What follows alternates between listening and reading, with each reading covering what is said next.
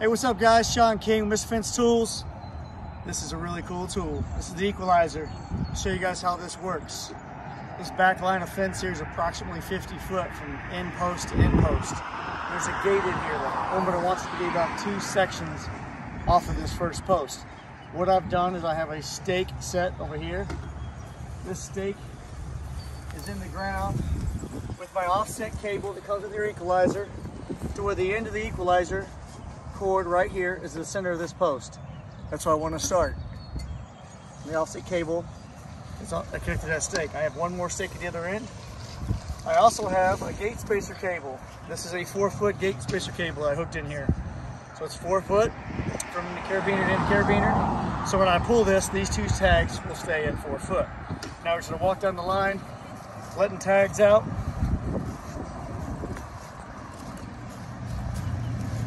Until we get to this end of the line, to the stake, I'm gonna pull this cord tight. If you wanna spin all around so they can watch me pull these tags, I'm gonna pull these tags towards me until I can't get them to reach the post anymore. The goal is to get the tag to line up in the middle of the post, like that. I can still pull, I can still pull, I can still pull. So this black tag right now, I can pull to me, it's past the white post. But the next black tag, you see how far away that is? If I try to pull that tag to the post, it won't make it. I'm either gonna rip the cord or pull the stake out. So that tells me I've maximized. Now I just go back and put this last tag in the center of the post. Once I have it to the center of the post, like that, I wrap this cord 3 times and pull it back over top of itself. We're done. Now look at that. This is gonna be in the center. This post, those black tags mark all the rest of the posts. We can use this as a string line. We'll just mid-stake that line. Let me get a stake real quick and we'll mid-stake that. You want to show them where those marks are, man?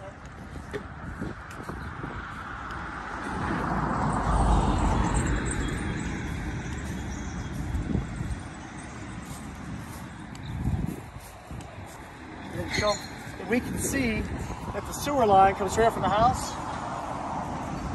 And now I can tell right now, I have a post here and a post here, and I'm straddling that sewer line.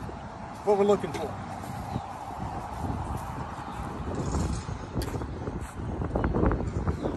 Here we go for a mid-stake. I'll put this mid-stake in here where it's not going to be in the way of me digging holes.